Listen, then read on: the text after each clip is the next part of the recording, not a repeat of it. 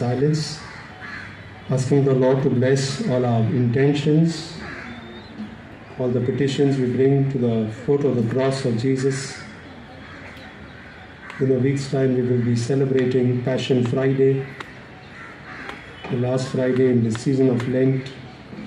We implore on the Lord to bless our families, those who need medical attention, those looking for jobs, careers, to bless our children in their education as they write their exams, for all couples having problems in their married life, couples wanting children, to better our housing facilities, for those who have health problems,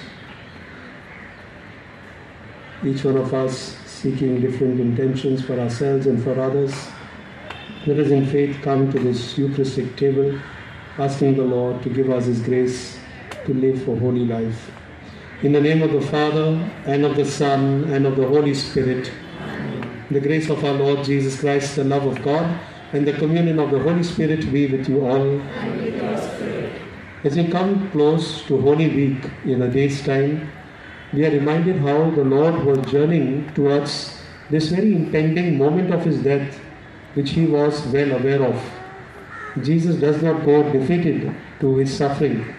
He goes with great faith, hope and courage that the Father is with Him. And it is with this faith that we come to this Eucharist to listen carefully to what He is asking us to do, how to better the spiritual experience, the spiritual journey, so that we can live a good and harmonious life in our families and in society. Let us now surrender to the Lord all our moments of sinfulness, our weaknesses. Tell the Lord we are sorry for our sins. Resolve to make a good confession by visiting the sacrament of penance, so that our lives are open, our lives are full of grace to celebrate Holy Week meaningfully. You came to heal the contrite of heart, Lord, have mercy. Lord, have mercy. You came to call sinners, Christ, have mercy. Christ, have mercy. You plead for us at the right hand of the Father, Lord, have mercy. Lord, have mercy. May Almighty God have mercy on us, forgive us our sins and bring us to everlasting life. Amen. Let us pray.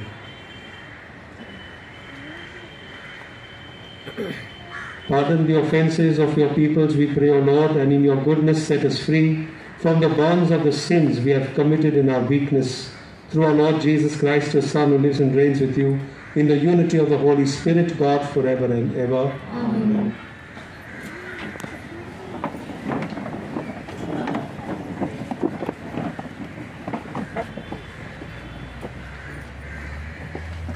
A reading from the book of the prophet Jeremiah.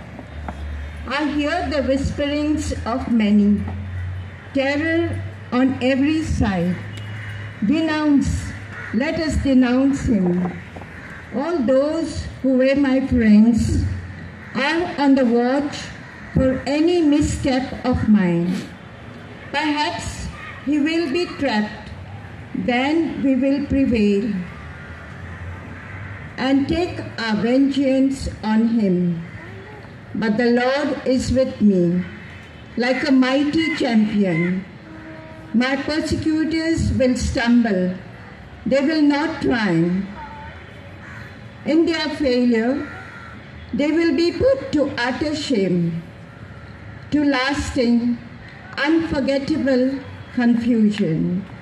O Lord of hosts, you who test the just, who probe mind and heart, let me witness the vengeance you take on them. For to you I have entrusted my cause. Sing to the Lord, praise the Lord, for he has rescued the life of the poor from the power of the wicked. The word of the Lord. Our response: in my distress I called upon the Lord, and he heard my voice. Kindly repeat. In my distress I called upon the Lord, and he heard my voice. I love you, O Lord, my strength. O Lord, my rock, my fortress, my deliverer. Our response: in my distress, I called upon the Lord, and he heard my voice. My God, my rock of refuge, my shield, the horn of my salvation, my stronghold. Praise be the Lord, I exclaim, and I am safe from my enemies. Response: in my distress, I called upon the Lord, and he heard my voice. The breakers of death surged round about me. The destroying floods overwhelmed me. The cords of the nether world enmeshed me. The snares of death overtook me. Response: in my distress, I called upon the Lord, and he heard my voice. In my distress, I called upon the Lord and cried out to my God. From his temple he heard my voice, and my cry to him reached his ears. Response: in my distress, I called upon the Lord, and he heard my voice. Kindly stand for the gospel. Your words, Lord, are spirit and life. You have the words of everlasting life. Glory and praise to you, Lord Jesus Christ. The Lord be with you. And with your spirit. A reading from the Holy Gospel of our Lord Jesus Christ according to St. John. Glory to you, Lord.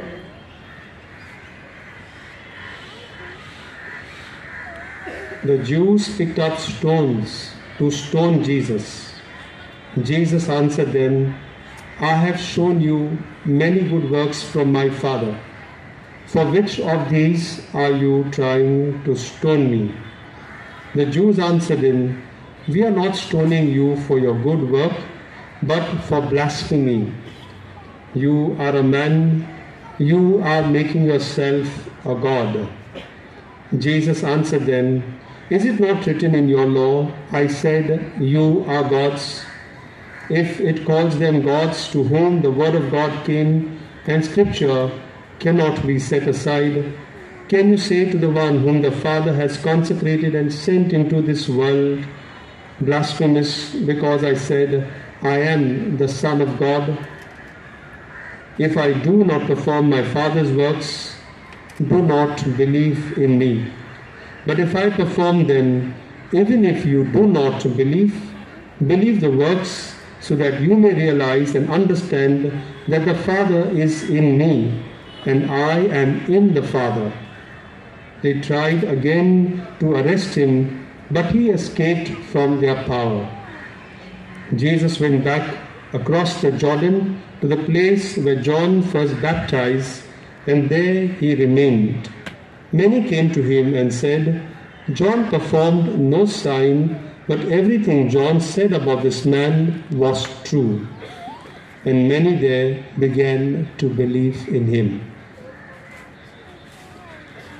The Gospel of the Lord. Praise to you, Lord Jesus Christ.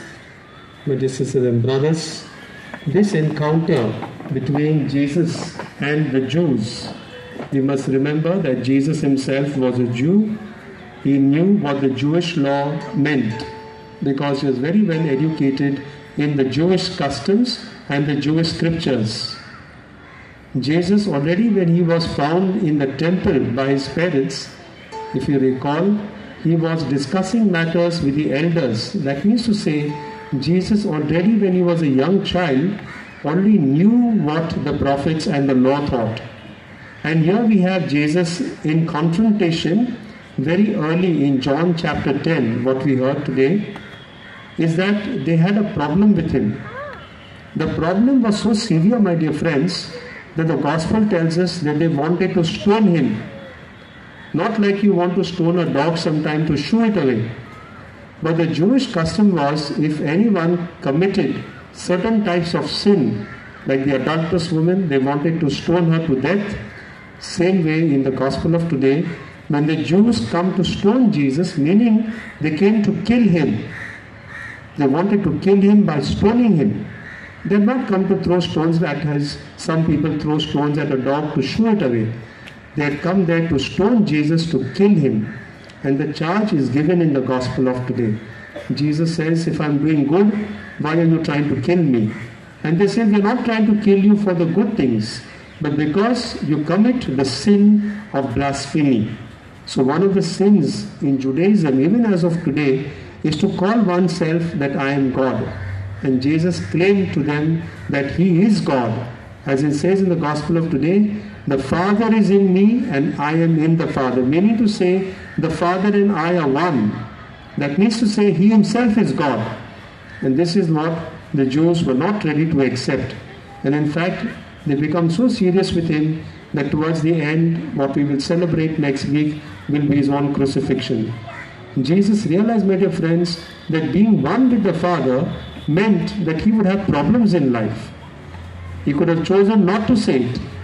He could have chosen not to be harmed, not to be hurt, not to be killed. But Jesus was convinced that the Father was in him, that the Father and he was one. How often, my dear friends, I feel sometimes we are not used to being convinced of what we believe. The gospel of today ends by saying that many people came to believe in Jesus, not in the temple, not among the Jews, but outside in the wilderness, in the desert, where John the Baptist was preaching.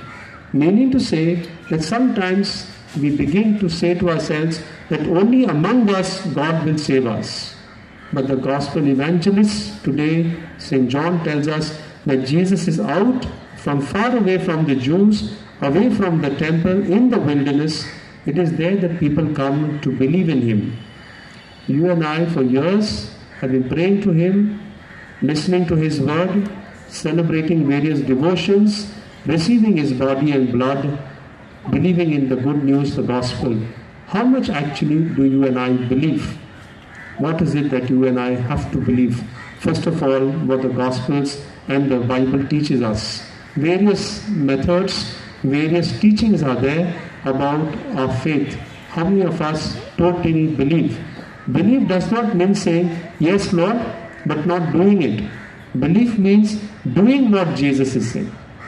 Doing exactly what he says. The forgiveness aspect, the charity aspect, the penance aspect, the life of prayer, being in relationship with God and with others. These are the teachings of what we are asked to believe. Wherever we fail in our belief, probably we will receive stones.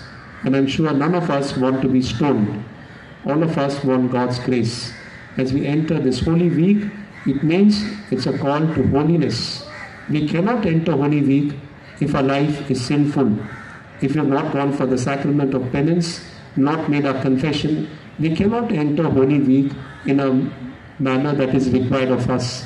All of us should make, whatever you want to believe or don't believe about the sacrament of penance, it is an invitation by the Church given to believe that it is through that sacrament God forgives our sins and gives us a grace to live a holy life.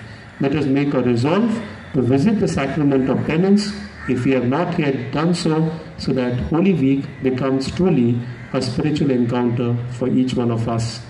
Let us have these conversations in our homes, encourage our family members to visit the sacrament, experience God's forgiveness. God who loves us, God who wants to be gracious to us, gives us this very important occasion to have this deep spiritual encounter with him. Let us not lose out on this occasion. Seek his forgiveness and experience the grace in this week. In the silence of our hearts, as we present the gifts of bread and wine, which will be transformed into the very body and the blood of Jesus, we bring to Jesus all our pain, our hurt, our sinfulness. We bring to Jesus all our petitions, asking him to transform them into sacred units to live a holy life.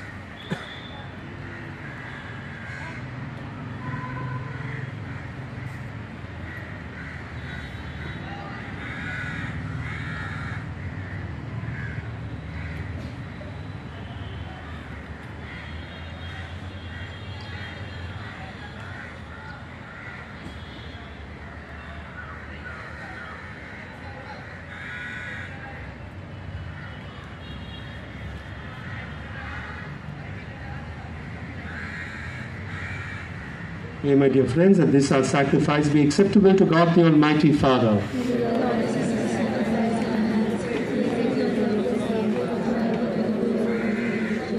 Grant, O merciful God, that we may be worthy to serve ever fittingly at your altars and there to be saved by constant participation through Christ our Lord. Amen.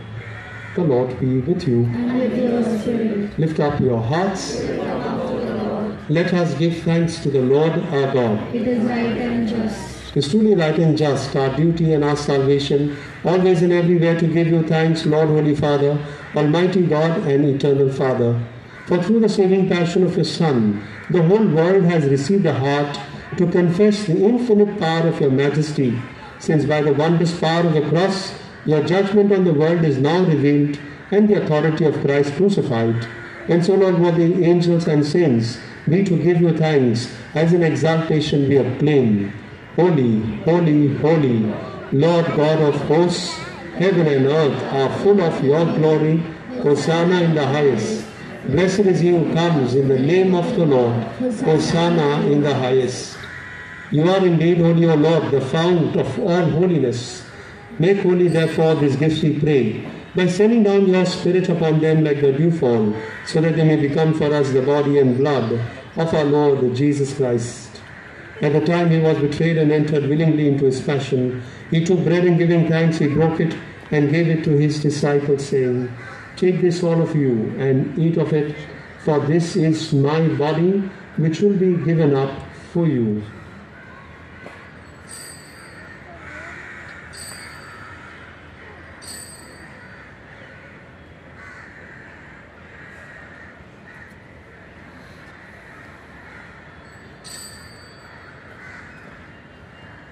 In a similar way, when supper was ended, he took the chalice and once more giving thanks, he gave it to his disciples, saying, Take this, all of you, and drink from it.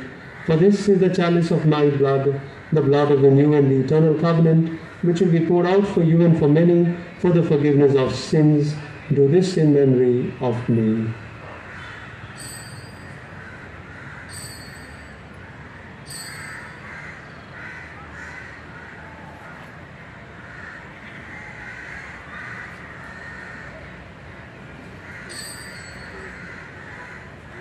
The mystery of faith, save us, Saviour of the world.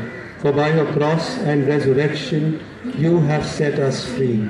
Therefore, as we celebrate the memorial of his death and resurrection, we offer you, Lord, the bread of life and the chalice of salvation, giving thanks that you held us worthy to be in your presence and minister to you. Humbly we pray that partaking of the body and the blood of Christ, we may be gathered into one by the Holy Spirit.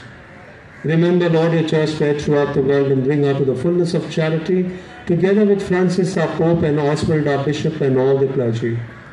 Remember also our brothers and sisters who have fallen asleep in the hope of the resurrection. And all those who have died, in your mercy, welcome them into the light of your face. Have mercy on us all, we pray, that with the Blessed Virgin Mary, the Mother of God, with Saint Joseph, her spouse, with all the apostles and all the saints who have done your will throughout the ages, we may merit to be co-heirs to eternal life, and may praise and glorify you through your Son, Jesus Christ. Through him and with him and in him, O God, Almighty Father, in the unity of the Holy Spirit, all glory and honor is yours forever and ever. Amen.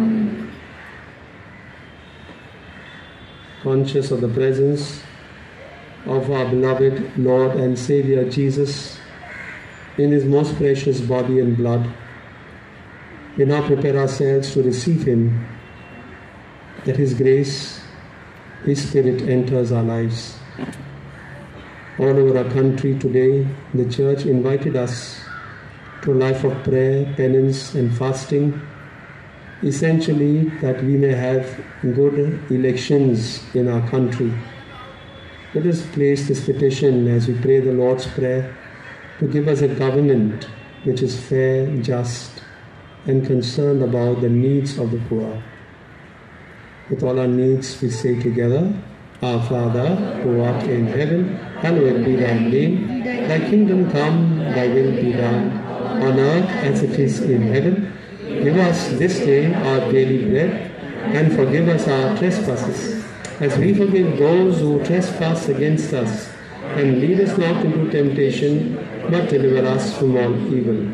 Deliver us, Lord, we pray, from every evil. Graciously grant peace in our days, that by the help of your mercy we may be always free from sin and safe from all distress, as we await the joyful hope for the coming of our Saviour, Jesus Christ. The kingdom, the power, and the glory are yours, now and forever. Lord Jesus Christ, you said to your apostles, "Peace I leave you, my peace I give you." Look not on our sins, but on the faith of your church, and graciously grant her peace and unity in accordance with your will, who live and reign forever and ever. Amen. The peace and the joy of the suffering Lord be always with you. And with your spirit. Let us share some sign of God's love and peace. Peace be with you.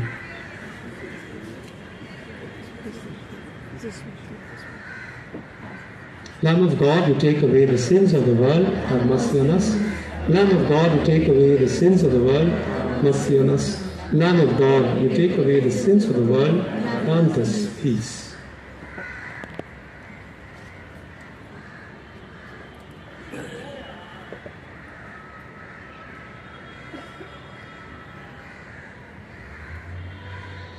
Behold, Jesus, the Lamb of God, he was rejected by his own because he believed that he was in the Father and the Father was in him. He came into our world to take away our sins and promise us eternal life. Blessed are those called to the supper of the Lamb. Truly say the word, and my soul shall be healed.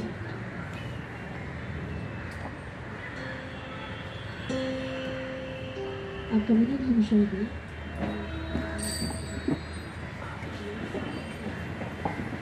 Our communion hymn shall be, "My Heart's Like a Flute."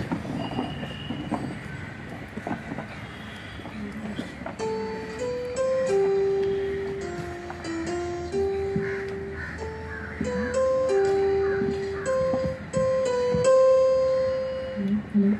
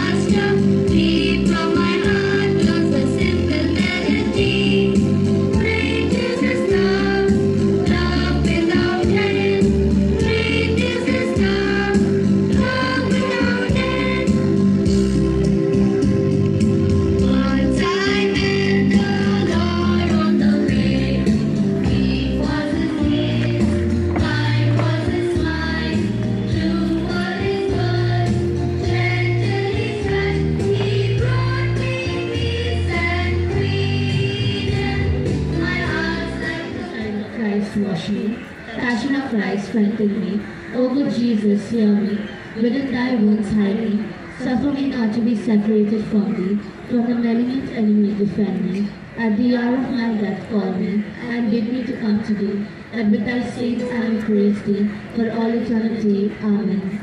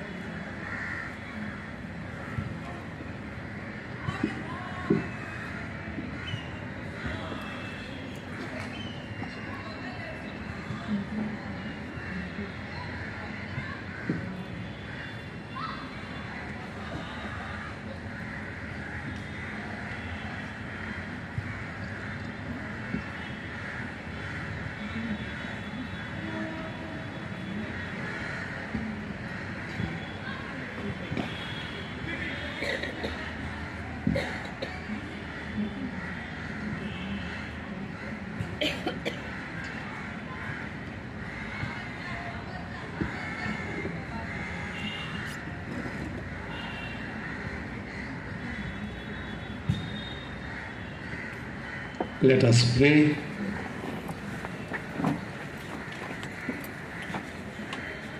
May the unfailing protection of the sacrifice we have received never leave us, O Lord, and may it always drive far from us all that would do us harm, through Christ our Lord. Amen. Grant, we pray, Almighty God, that these your servants who seek the grace of your protection may be from every evil and serve you in peace of mind, through Christ our Lord. Amen. The Lord be with you. And with your spirit. And may Almighty God bless you, the Father, and the Son, and the Holy Spirit. Amen. The celebration of the Eucharist is ended. Let us go forth to give glory to God by our lives. Thanks be to God. I invite you now to close your eyes and bow your heads.